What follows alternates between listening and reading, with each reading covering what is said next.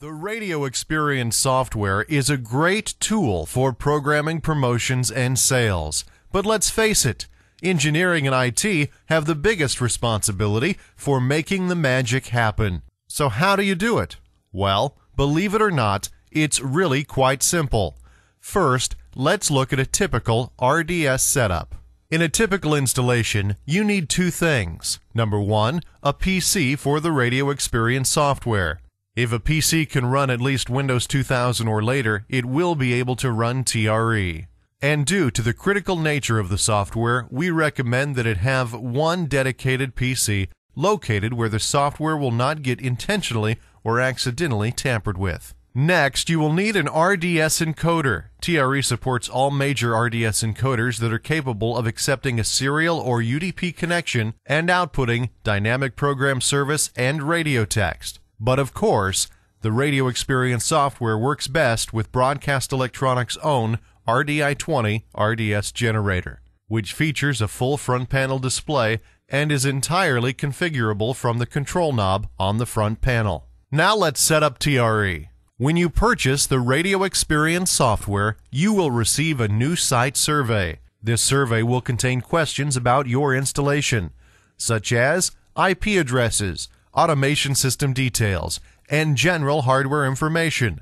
We then use this information to pre-configure the Radio Experience software for you. Then you simply install the software from the TRE install disk, copy the configuration license file to the TRE folder, and run the Radio Experience software. If you ever need to make a change in the original configuration, you can do so via the TRE configuration utility.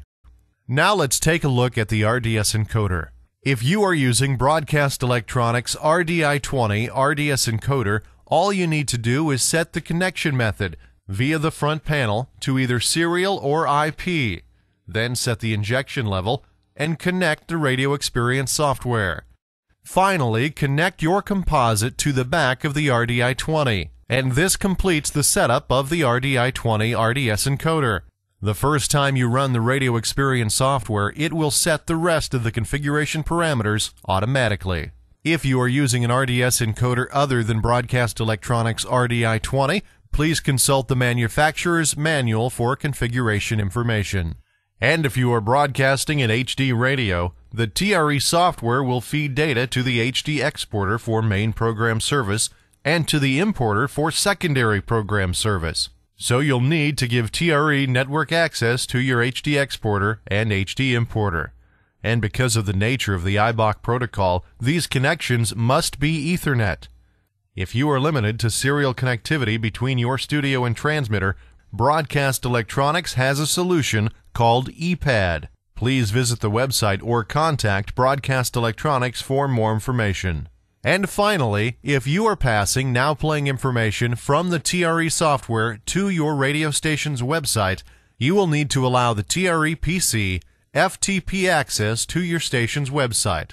Also, if you've purchased the advanced message managing capabilities of TRE, such as Message Center and Revenue Center, you will need to allow TRE web access over port 80 so that it can communicate with the data center.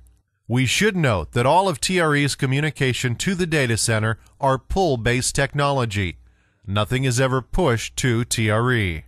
And there you have it. Setting up TRE can be pretty simple. And of course, Broadcast Electronics support specialists are always standing by 24 hours a day in case you need assistance.